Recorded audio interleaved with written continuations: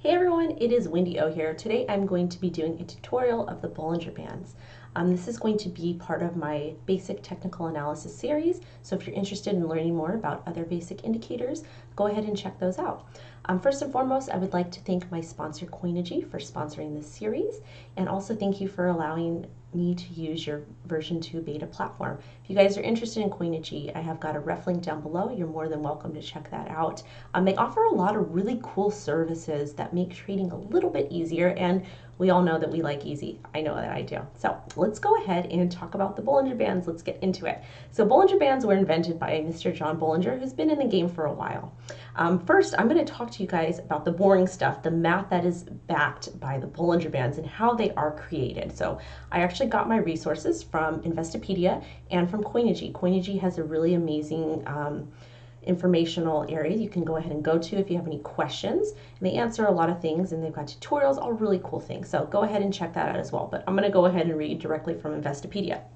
So to compute the simple moving average of the project or stock, you typically would use a 20-day SMA, which is a simple moving average. A 20-day moving average would average out the closing prices for the first 20 days as the first point. The next data point would drop the earliest price, add the price on day 21, and take the average. Next, you would apply the standard deviation of the security's price. Security, stock, crypto, whatever. So standard deviation measures variance, which in turn measures volatility, and that's what the Bollinger Bands are all about. They measure volatility, which is extremely important when you're trading crypto or traditional stocks. So we're going to go ahead now and talk about the three bands that are present on the Bollinger Bands and what they do and why they are important. I'm going to go ahead and zoom in over here. So right now I'm looking at the Bitcoin daily chart. I've got my bands put on. If you want to go ahead and add them on yourself, you would just go to the indicators tab here, type in Bollinger Band. Another thing that I want to add with this is that you can go ahead and adjust the settings on any of the bands. To do that, you would just select your indicator, you would right click it, and you go to format, and then you can go ahead and adjust them accordingly.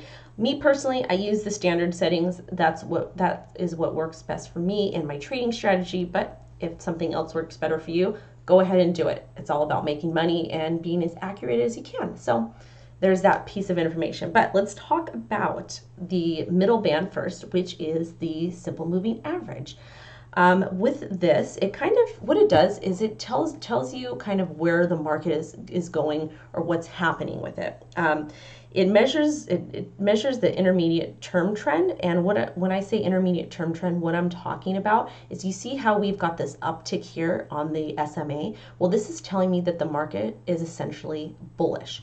Back here in about November of 2018, we had this downpour here. This is telling me that we are a little bit bearish. Another thing with Bollinger Bands, what you can do, you can use these as support and resistance, and I'm going to talk about how you can do that a little bit later when I further analyze the upper and the lower bands. But basically the middle SMA, the simple moving average, it's bracketed in between the upper and the lower bands. So there's that. Another thing too, when I'm talking about in support and resistance and bearish and bullish, you can see here we were underneath the SMA, so this would be considered bearish, at least to me. When we were able to break and pop up above over here in about I want to say December-ish 2018, we were able to break this area of resistance, pop up. If we flipped it into support, we popped up, and then we retested the upper Bollinger Band here as resistance, and then we drop back down. So these are ways that you can use it. It's really up to you how you want to do it.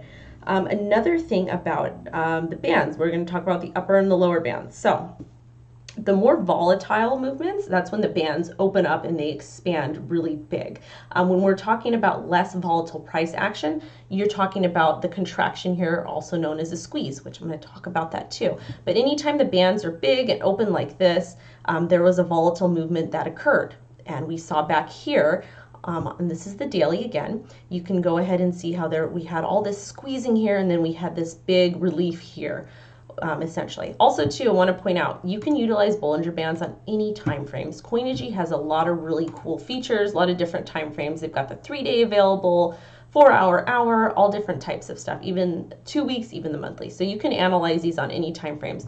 No matter what you're charting, you can go ahead and it is important, at least to me when I'm charting this stuff, I look at multiple time frames to kind of analyze what's going on in the market, because sometimes things can change. So that's also another cool feature that they have, and Bollinger Bands work just as good on any of your time frames. So let's go ahead and talk a little bit more about the bands. So some traders do say that when price is hitting the upper band here, it can kind of indicate when price is overbought. When it's hitting the lower band here, it could indicate that price has been oversold.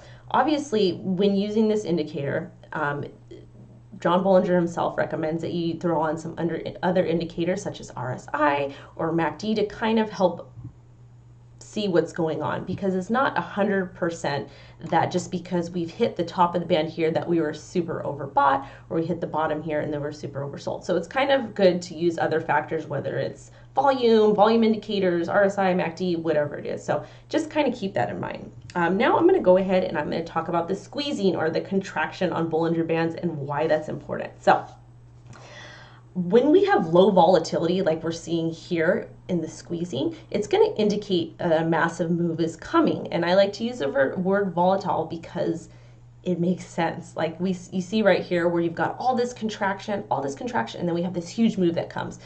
Previously, when we were in this squeeze, that is the correct term for it, I call it contraction. It's easier for me to understand that way. But when we had all this big old squeeze here, we really weren't doing too terribly much. We were just kind of moseying on, and then we had this volatility incoming, and then there was a big pump. Also, too, one thing that I want to point out, when you get a pinch on the Bollinger Bands, you are going to sometimes get a reverse in movement. What do I mean by a pinch? Back over here in, in August, we started pinching the bands and we got a reversal. So when you get a pinch, sometimes it could indicate a reversal. It's something to look out for. So we started pinching, and then we had a dump and a reversal. Back over here, we were pinching the bands, and then we were finally able to get enough momentum and pop up. So that is really how to use the Bollinger Bands. There are a couple things that I do want to throw in here just for anyone else that's interested. This information is from Investopedia. So approximately 90% of price action occurs between the two bands. So we do see a lot of action staying within the bands here.